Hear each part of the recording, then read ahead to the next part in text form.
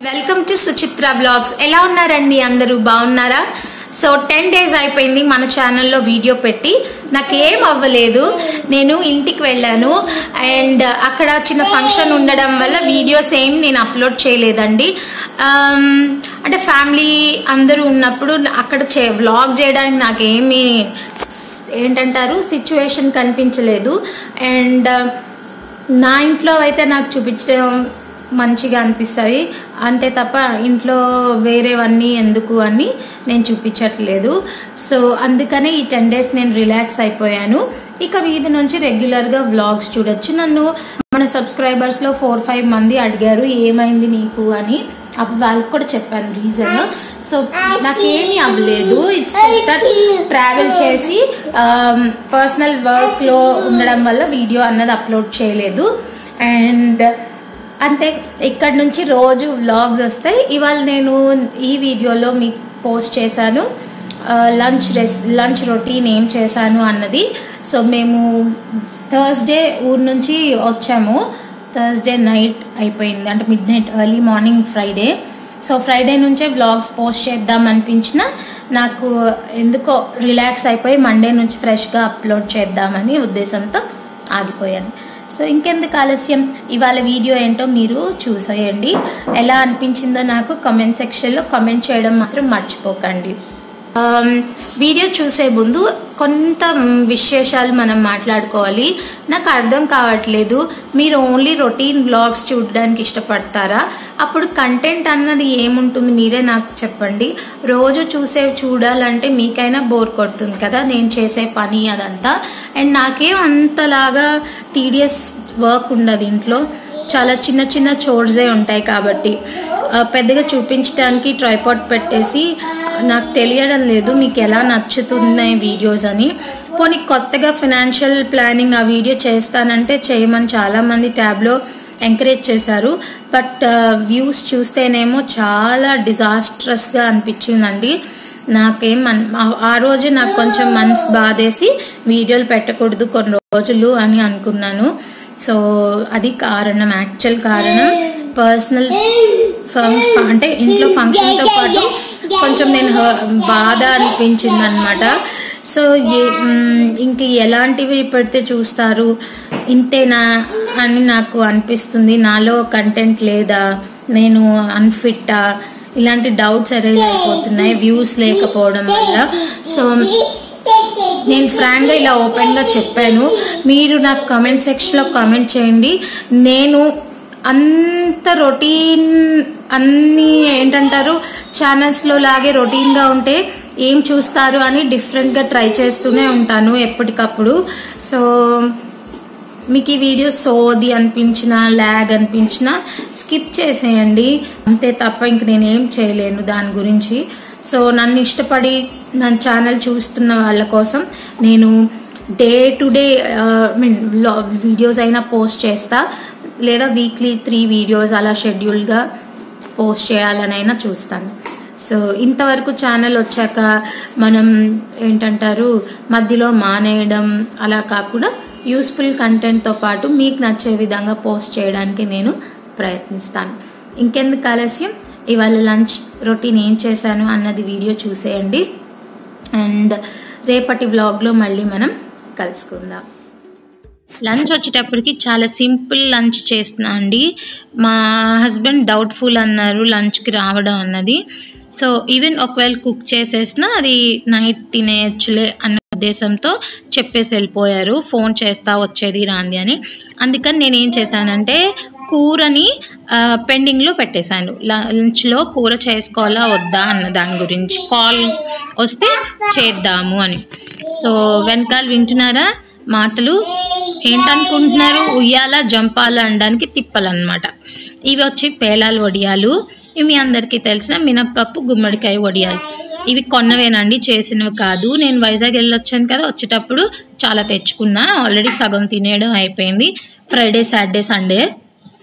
So చింతపండు రసం తీసుకున్నాను, వెల్లుల్లిపై, ఆవాలు, జీలకర్ర, పసుపు, కొంచెం మెంతులు ఎక్కువ వేసేసుకోకండి బాబోయ్, చేదు అయిపోతుంది.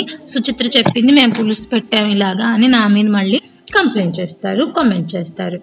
సో ముందుగా బాండి తీసుకుని ఆయిల్ మనము డీప్ ఫ్రైకి సరిపడినంత తీసుకోండి. దాంట్లో నేను ఆయిల్ వేడెక్కింది లేనిది చూసుకోవడానికి ఒక చిన్న వడియం ముక్క వేసాను. సో ఇప్పుడు ఒక్కొక్క వడియం మనం చక్కగా వేయించేసుకుందాం. అసలు పేలాల వడియాలు ఎంతమందికి తెలుసు కామెంట్ సెక్షన్లో రాయండి. మనకి అటు సైడే బాగా దొరుకుతాయండి, యువతలు దొరకవు అంతలాగా. అంటే వైజాగ్ సైడ్ బాగా దొరుకుతాయి, తూర్పు సైడు. ఇక్కడ అంత బాగా నాకైతే ఎక్కడ దొరకలేదు. అండ్ తింటూ ఉంటే అలా తింటూనే ఉండాలనిపిస్తుంది. వీటిలో మనకి కొంచెం కారంగా చేస్తారు, పచ్చిమిరపకాయలు వేసి, అవి ఇంకా బాగుంటాయి. ఈసారి నేను మామూలువి తెచ్చాను, ఎక్కువ పచ్చిమిరపకాయ వేసి కారంవి కాకుండా. సో ప్రణవ్య కూడా ఆడుకుంటూ వచ్చి చిన్న ముక్క తింటుందని. సో మీకు ఏ సూపర్ బజార్లో అయినా దొరికేస్తాయి అక్కడ. సో మీకు రైతు బజార్ సీతందార్ దగ్గర కశ్యప్లో దొరుకుతాయి, ఇంకా చాలా అంటే చాలా ప్లేసెస్లో దొరుకుతాయండి. నేను ఇవి ఒక 4 వేయిస్తున్నా, మిగతావి కొంచెం గుప్పటి చేతికి దొరికినన్ని తీసుకుని వేయించేసుకుంటున్నాను. సో దట్ మనకి ఒకవేళ కూర చేసుకోకపోయినా పప్పులతో మనకి చక్కగా తినేయడానికి అయిపోతుంది. అండ్ రైట్ సైడ్ కుక్కర్ పెట్టేసుకున్నాను రైస్కి. సమ్మర్ వచ్చేసింది కదా, తొందరగా పని చేసేసుకొని ఏసీ వేసుకొని కూర్చోవాలి అని అనిపిస్తుంది. అవునా కాదా? మీలో ఎంతమందికి ఇలాగే అనిపిస్తుంది?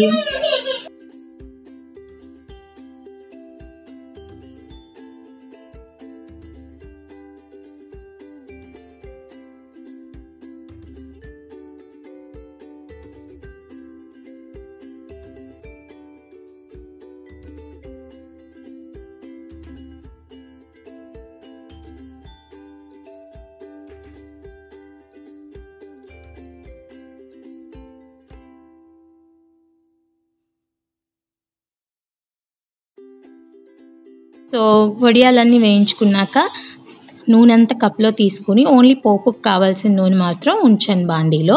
దాంట్లో ముందుగా చెప్పిన జీలకర్ర, ఆవాలు, 4 మెంతి గింజలు, వెల్లుల్లి, పసుపు. ఈ వెల్లుల్లి రెబ్బలన్నీ తోలు తీసుకుని వేయించుకోవాలండి. అవన్నీ మనం వేయించేసుకుందాం. మంచి వాసన వస్తుంది. యాక్చువల్గా వెల్లుల్లిపాయ వేసినప్పుడు ఇంగు వేయరు, సో నేను కూడా వేయలేదు. మా ఇంట్లో పద్ధతే, నేను కూడా నేర్చుకున్నాను కదా. సో ఇది వేగిన తర్వాత చింతపండు పులుసు వేసి ఉడకపెట్టి పక్కన పెట్టుకున్నటువంటి కందిపప్పు ఏదైతే ఉందో దాన్ని కూడా యాడ్ చేసేసుకున్నాను. నేను మీకు చెప్తున్నానండి, చాలా అంటే చాలా మంచి టేస్ట్ కానీ ఫ్లేవర్ కానీ ఉంటుంది ఈ పప్పు పులుసు. వెల్లుల్లిపాయ పప్పు పులుసుకి తప్పకుండా ట్రై చేసి చూడండి, మీరు ఫిదా అయిపోతారు. సో ఇంకా మీ ఇంట్లో కరివేపాకు ఉంటే యాడ్ చేసుకోండి. ప్రస్తుతం నేను ఇంకా ఏం కూరలు తెప్పించలేదు, ఏవో ఉన్నో మేనేజ్ చేసేస్తున్నా. అంటే నీట్గా అన్నీ సర్దుకున్నాక పెట్టుకోవచ్చు అని కూరలు తెచ్చి. అండ్ సమ్మర్ కూడా కదా, ఎక్కువ తెచ్చుకున్నా వేస్ట్ అయిపోతాయి అనే ఉద్దేశంతో. ఇంకా ఊరి నుంచి వచ్చిన ఆ హ్యాంగ్ ఓవర్ ఉంటుంది కదా, తగ్గలేదు నాకు. పప్పు అంతా కూడా చక్కగా చింతపండు పులుసు వేసిన తర్వాత యాడ్ చేసుకున్న కారం, ఉప్పు వేసేసుకున్నాను. అండ్ లో ఫ్లేమ్లో పెట్టి ఈ వాషింగ్ మెషిన్ అవి ఆన్ చేసుకొని వచ్చాను. ఒక 10 నుంచి 20 మినిట్స్ మధ్యలో మీరు కనుక దీన్ని మరగనిస్తే అదిరిపోతుందండి, నా మాట నమ్మండి. పులుసు ఎక్కువ మరగాలి, చారు ఎక్కువ మరగక్కర్లేదు. ఈ కాన్సెప్ట్ గుర్తుంచుకుంటే మనం చేసుకునే పులుసులన్నీ కూడా ఫెంటాస్టిక్ టేస్ట్ వస్తాయి. చూస్తున్నారు కదా, ఇక్కడ మనకి పులుసు తెరులుతుంది, పైన నురగలా వచ్చింది చూసారా ఫ్రాత్, అలా రావాలి. అది అలా చక్కగా తెడ్డులా వచ్చేస్తే మనకి పులుసు కమ్మగా ఉంటుంది. అండ్ ఈవెన్ ఎండల్లో రాత్రిపూట మీరు 9 తర్వాత తిన్నా కొన్నిసార్లు పులుసు అనేది వాసన వస్తుంది. ఎంత మరిగితే అది వాసన రాకుండా ఫ్రెష్గా ఉంటుంది. అంతే, నా టేస్టీ యమ్మీ వెల్లుల్లిపాయ పప్పు పులుసు రెడీ. సో లంచ్కి రానని కాల్ వచ్చింది కాబట్టి ఇంకా నేను లంచ్ తినేస్తున్నాను, ఏ కూర చేయకుండా పప్పు పులుసు అండ్ వడియాలతో. మీరేం చేశారో కామెంట్ సెక్షన్లో నాకు కూడా షేర్ చేయండి. నా వెల్లుల్లిపాయ పప్పు పులుసు రెసిపీ మీకు నచ్చితే కనుక కామెంట్ సెక్షన్లో కామెంట్ చేయడం మాత్రం మర్చిపోవద్దు. సో నేనేం అప్సెట్గా లేనండి, హ్యాపీగానే ఉన్నాను. బాగా ఊర్లన్నీ తిరిగేసి వచ్చాం కదా, సో అందుకని శుభ్రంగా హెయిర్కి ఆయిలింగ్ చేసుకున్నాను. సో దట్ మళ్ళీ హెయిర్ అంతా ఫ్రిజీగా కాకుండా న్యాచురల్ షైన్తో బాగుంటుంది. నేను ఏ విధంగా ఆయిల్ చేసుకుంటాను అన్నది మీకు ఆల్రెడీ తెలుసు కదా, అందుకే షేర్ చేయలేదు. ఇంకేమైనా DIY స్టాండ్ రిమూవింగ్కి కానీ వాటికి కానీ సమ్మర్ కాబట్టి ఇప్పటి నుంచి చూడొచ్చు నా ఛానల్లో మీరు. సో నేను ఇంక ఇంట్లో కూడా రెగ్యులర్గా ఉంటాను, ఊర్లు వెళ్లకుండా. So let's see how it works. ఇంకెందుకు, మీరు చేయాల్సిన డ్యూటీ మీరు చేసేయండి, నా డ్యూటీ నేను చేస్తూ ఉంటాను రేపటి నుంచి. Thank you for watching. Take care.